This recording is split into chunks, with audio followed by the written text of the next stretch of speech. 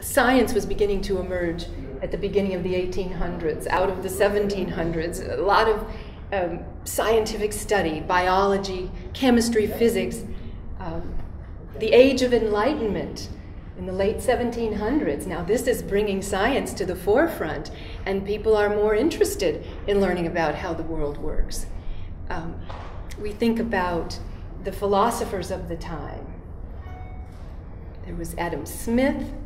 There was our own Thomas Jefferson talking about liberty and equality and individual rights. This is the age of people wanting to know more about their place in the world. Jean-Jacques Rousseau was a French philosopher, and he had some ideas about liberty and equality, and those were the underpinnings of the French Revolution. However, he was quite specific that these ideas of liberty and equality did not include women. Women should be no more like men in mind than they are in body. The purpose of a woman is to take care of us when we're young, take care of us when we're old, and to make our lives agreeable in between. That's what she should be trained for. That's what she should be doing. And she really has no need to have any aspirations greater than that. Mary Wollstonecraft, an English writer, took exception to that. And I'm not going to quote her verbatim because it's very long, flowery, extra words when you don't really need them. But she said, in essence, as long as you treat us like we haven't got an equal ability of our mind, and as long as you keep educating us as if we don't have equal ability of our mind, then that's what's going to happen. We have just as much right to be educated and to find our own way in the world. That was her point. We'll get the ideas and we'll decide what's best for us and what direction we want to go in. That was the late 1700s, and as I said, science is beginning to come to the top. There are lectures, there are salons. Women are starting to attend them. How are they going to get a foothold into science? Let's look at a little bit of women's history. Up until the 1700s, the basic layout for women was that because they weren't like men, they indeed didn't need to be educated, and if they did get an education, it was liable to make them ill. Women's minds should not be inflamed with ideas or concepts that will inflame their passions and that's going to be detrimental to their health. And so, I mean, if you've been told things enough, you start to believe them. And so that's what it was like until the 1700s. And then when this idea of individual rights, there were women who said, I'd like to be part of that. Audubon himself hired women in the natural sciences. All these prints came off the press, so to speak, in black and white. And hundreds of women were hired to do the coloring. And whether or not they just did the coloring or whether they got to think about, wow, how does this work in nature? And I'd like to learn more about it. Mary Anning in England at the time was starting to discover fossils and recording and making drawings of fossils from prehistory. And Maria Sibylla Meriam, a German woman, decided that she would observe moths coming out of cabbages. Now, they used to think that the moths just sort of burst out of cabbages, that somehow the cabbage gave birth to the moth. But she discovered the process of metamorphosis, the process of caterpillar to moth. And so few women were making inroads. Into the 19th century, the 1800s now, you've got individual rights coming to the forefront. Slavery in this country was getting a second look, and a lot of abolitionist activities, and the women's rights movement went along with that idea that we should have freedom and equality in our society. After the Civil War, a number of colleges were started just specifically to educate women. Wellesley and Radcliffe and Smith and Vassar all set up to educate women, and many brilliant scientific women have come out of those institutions. And then as the 20th century dawns now, women have pretty much agitated. They're going to get the right to vote in 1920. The doors are opening in education. And for those who may have gone through the 1960s, we know that there was another round of asserting ourselves as women. It's unfortunate that we have to think of women's history or black history as separate histories, but they weren't always included. There are some remarkable women who started on the path of allowing women to become into natural sciences. This outfit that I'm wearing was designed by one of the women we'll talk about today. You see, I can be very proper in my skirt. And you don't think anything untoward of my behavior, but if I need to get on a horse or climb a mountain, see, I can do so. And I won't put you through all the buttoning process because getting dressed in this is an activity unto itself. Yeah. Get your exercise. But another woman that we'll talk about today was very happy to have this comfortable piece of clothing to wear when riding a horse. But the second she got off the horse, she would go in between the animals and put it back over, so she was wearing a skirt. She did not want to show up in polite society, which I guess was the rest of the time she spent in the woods, without having her proper skirt. So right there, clothing reform, dress reform was a big part of women making the inroads into being able to participate in the way they wanted to. So I have some pictures of women in bloomers. Martha Maxwell. Martha Maxwell was born in 1831 in Pennsylvania. Her grandmother raised her. Her grandmother took her for walks in the woods, and she showed her about the natural world. Martha just loved learning about that.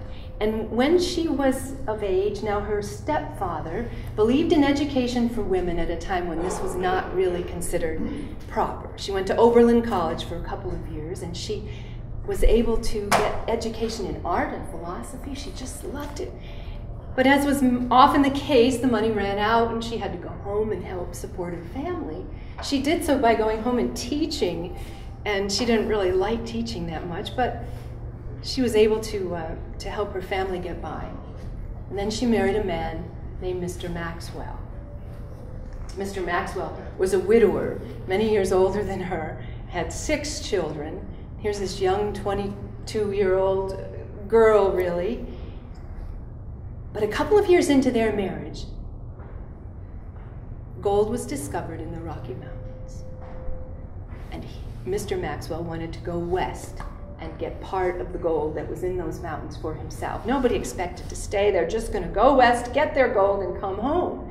She wanted to go along on the expedition. She loved it. People hated crossing the prairies. It's nothing but flat, open ground with prairie dog towns and herds of buffalo. But she was captivated by the prairie dog towns. There's the prairie dogs, and there's rattlesnakes, and there's burrowing owls sitting by the holes of those prairie dogs. And those 3 creatures had a symbiotic relationship that she was fascinated with. No one else really cared that much about it. When she got to the gold camp, she opened a boarding house, which was very popular and a way to make money, and she hated it because she wasn't outside. But she started to understand a little bit more about the natural world, and taxidermy was introduced to her. And in 1868, after some other parts of her life came and went, she started collecting and mounting the species of the Rocky Mountains. She wanted to get every species that was in the Rocky Mountains, plants and birds. And Mr. Maxwell, look here, up in the tree, there's a hawk's nest. And I believe there are chicks in the hawk. I want that for the collection. Now, you go over and see if you can climb up and get them. You can't quite reach. Well, let me stand on your shoulders then. I can't quite reach. Stiffen your neck. I'll stand on your head.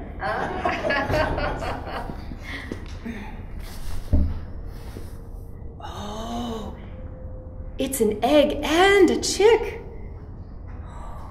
Now, come with me. Their mother isn't very happy about it. Right. Oh, such precious cargo. Oh my, it is from the young that we can learn so much about a species now. The adult animals, well, they are in evidence everywhere and can be observed, but the young, well, that is where we can begin to really understand. Now, when we got back to the ranch there, I gave the egg to the hen house, where they had the dubious honor of hatching one of their most mortal enemies. And the chick I didn't give to them, thinking that by its voice they might think it wasn't one of theirs and kill it. And then when the other one was hatched, now I had the two of them. And I watched them, I fed them as best I could, and I made a lot of careful notes. And then when each was clothed in a robe of downy feathers, a little chloroform induced them to stop growing. And I had my grouping. 2 chicks, their beaks upstretched from the nest, and their mother hovering over them with a rabbit in her talons.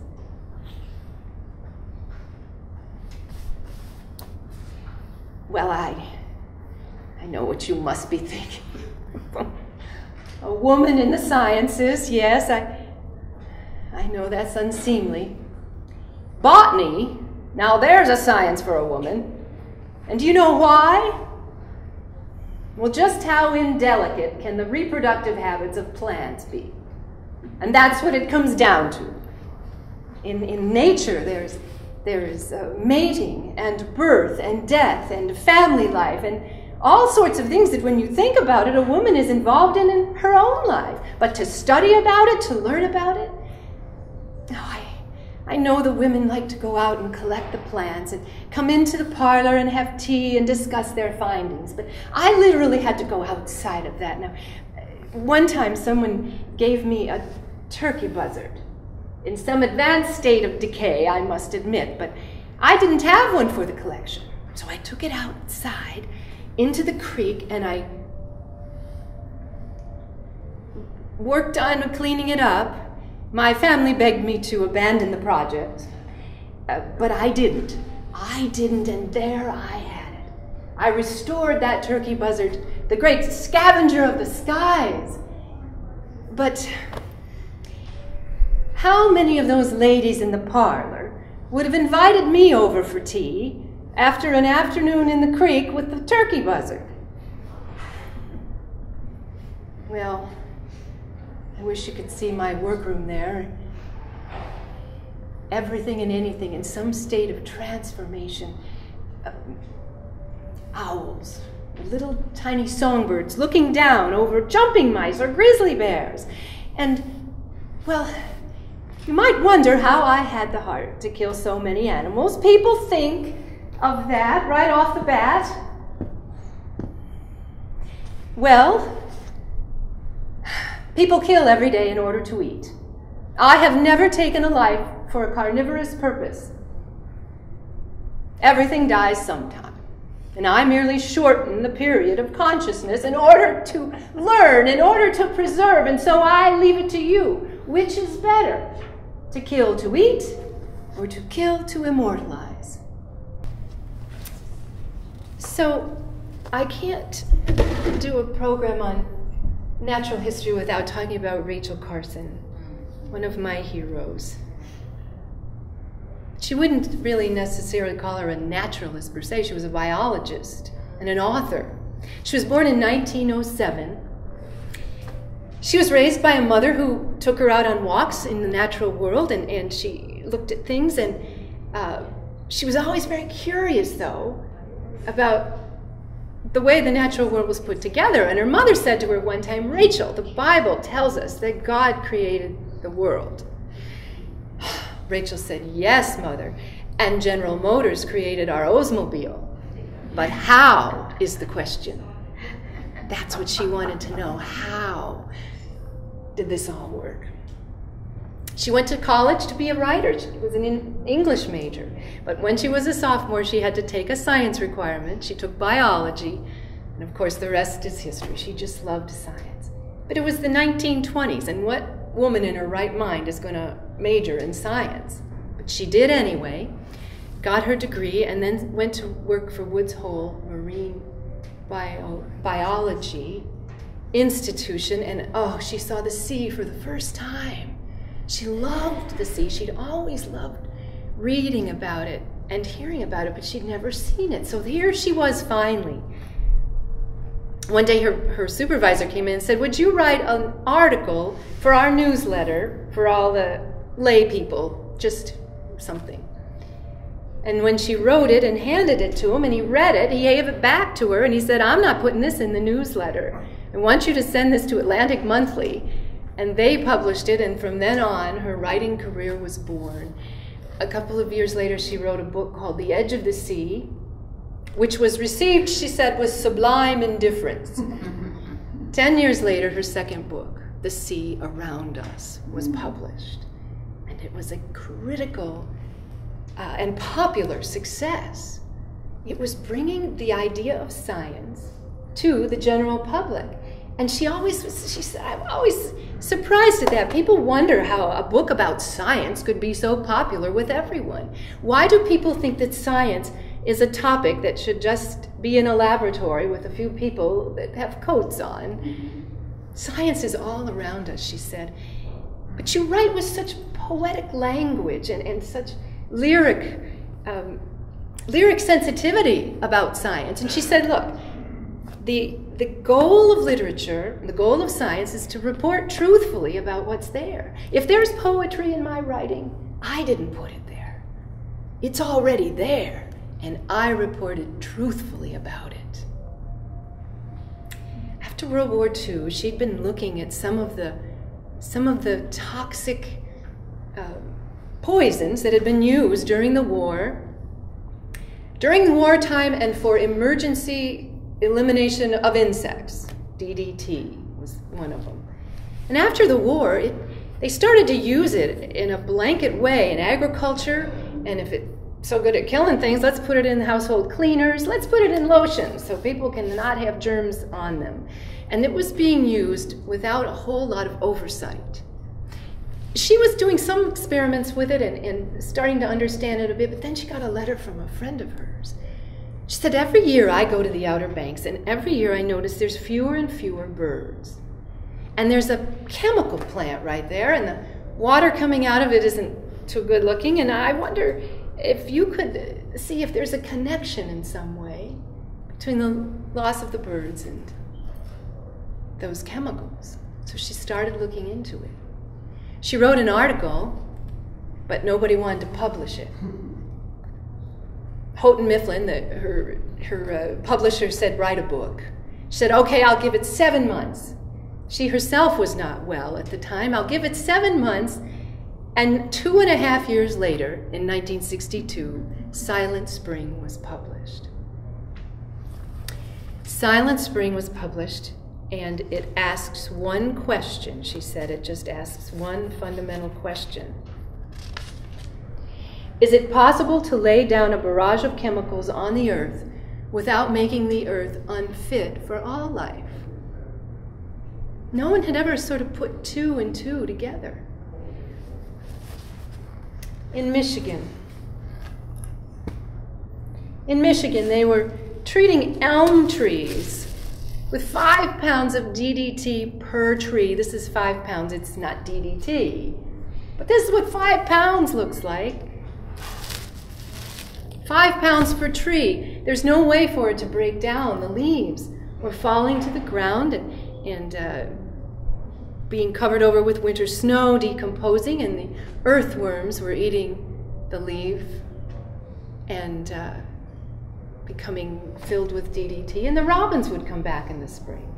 And the robins were eating the worms, and 11 worms with DDT in them can kill a robin. And a robin can eat that many worms in that many minutes. So the robins that weren't dying were laying eggs that weren't hatching. There was this connection in the world that people had not really made a serious study of, and she did. And some took a dim view of that, imagine.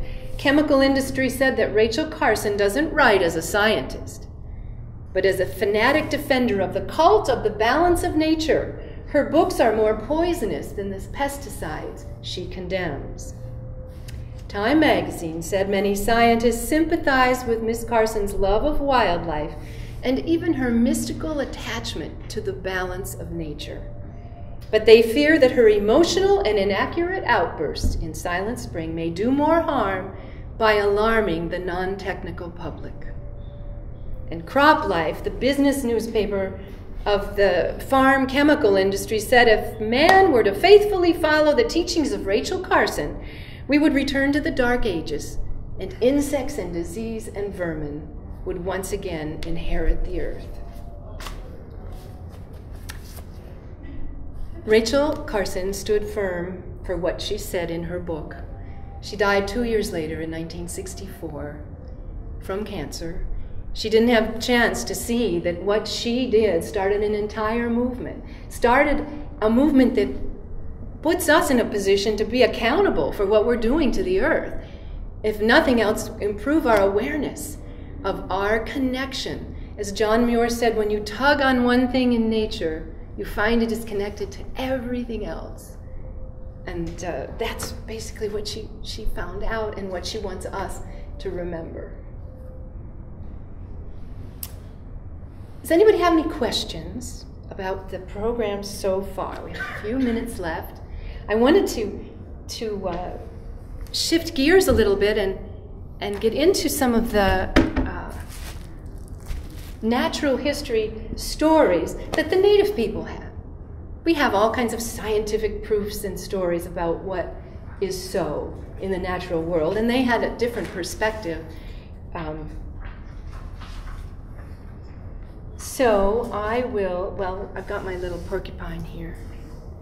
This is a little porcupine kit. Martha Maxwell wrote in her book about someone giving her a porcupine kit when she was living in Colorado, and she said it was the most sensitive little creature in the world. If you scold it for any reason, it will curl up in a ball, and it won't uncurl itself until you pick it up carefully and tell it that it's forgiven. From the natural world, turtle.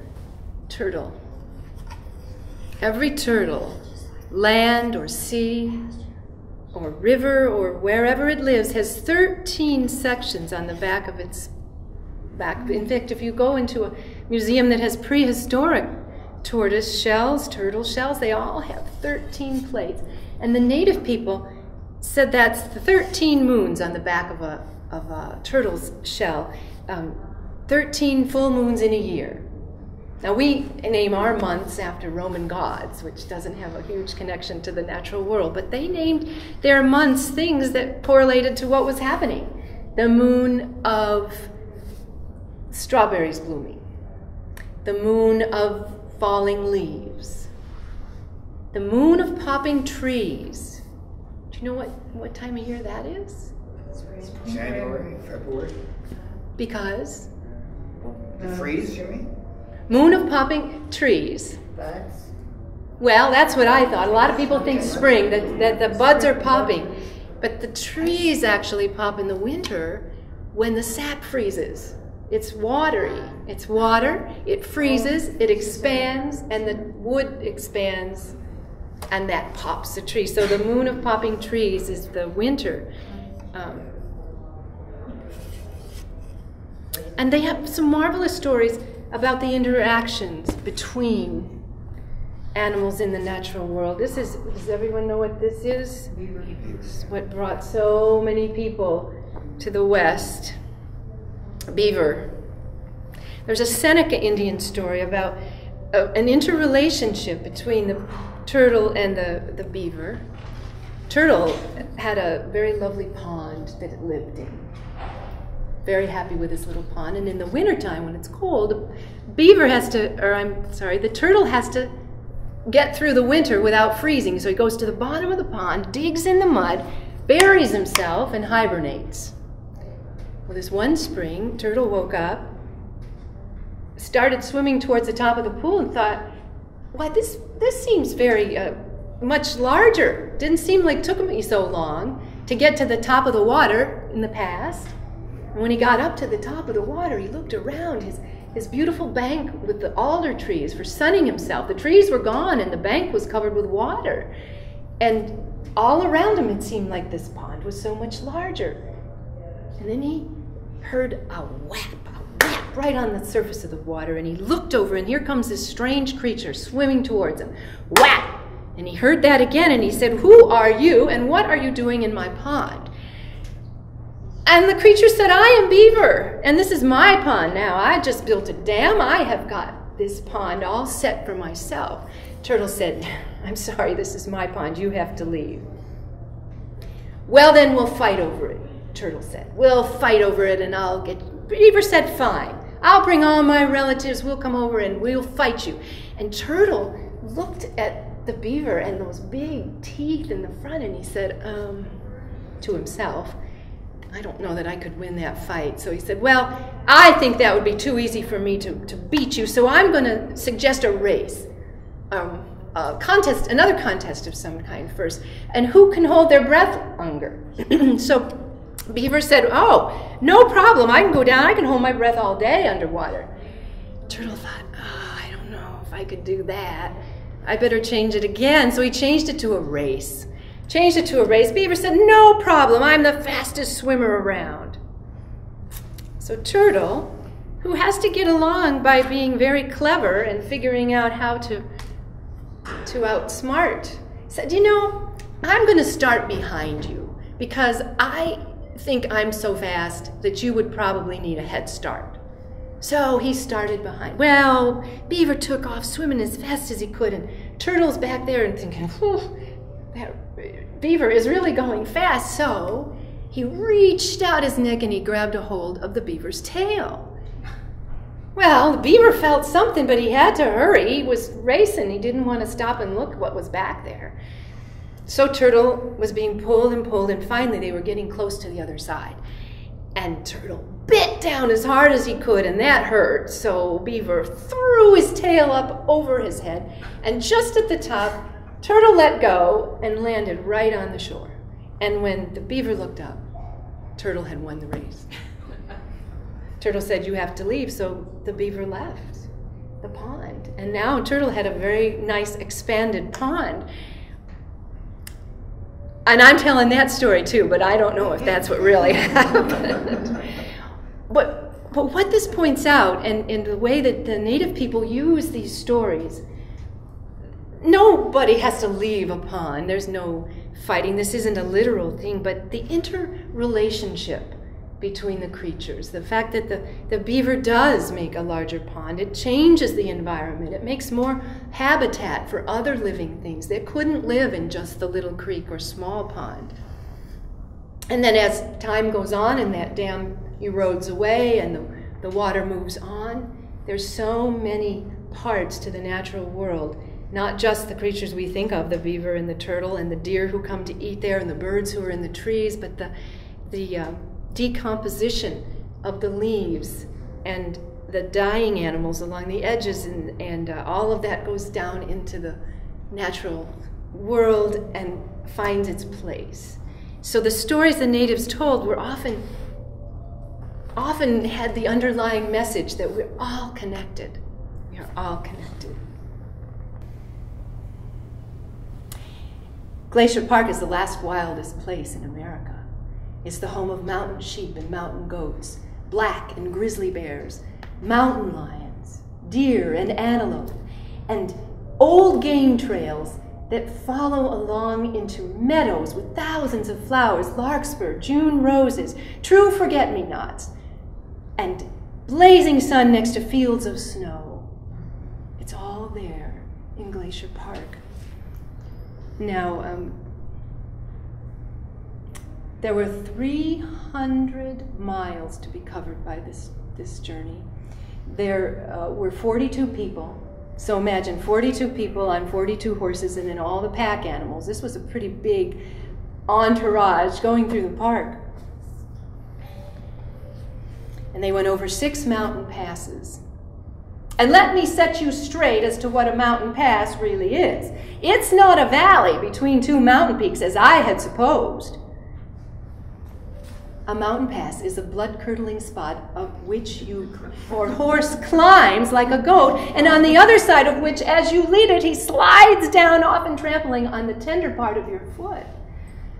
A mountain pass is the highest spot between two peaks. You ascend it with chills and you descend it with prayers. It's the sort of place that you want to forget about at the time and brag about when you get home. She wrote about the park conditions at the time. There were 13 rangers for the entire park, and that wasn't very many to take care of that big expanse of land, especially when there were people showing up with these newfangled motor cars and coaches breaking down in all sorts of odd places, and they had to be rescued. And she talks about how they would ride all day and exert themselves and just sit by the campfire at night, drawing a deep breath and listening to the stories of Charlie Russell. Charlie and Nancy Russell were on that journey in 1915. She said it would be a travesty to repeat any of his stories here, because no one can tell a story like Charlie Russell. She was writing for us. This is what the Park Service had hoped would happen, that people would want to get out into the natural world and see it and experience it, and that's what the national parks were set up for. It hasn't been that many centuries that we've been so distant from our natural heritage. We're part of the natural world. We've been so for a long time. And us today, as we look at the encroachments of the 21st century life that we've surrounded ourselves with, getting back to nature and just taking a deep breath. Well, as she put it, the lure of high places gets in your blood. The call is a real call. Throw off the impediments of civilization, the telephones, the silly conversations, the lies that pass for truth. Go west and ride. Ride slowly, not to disturb the wild things.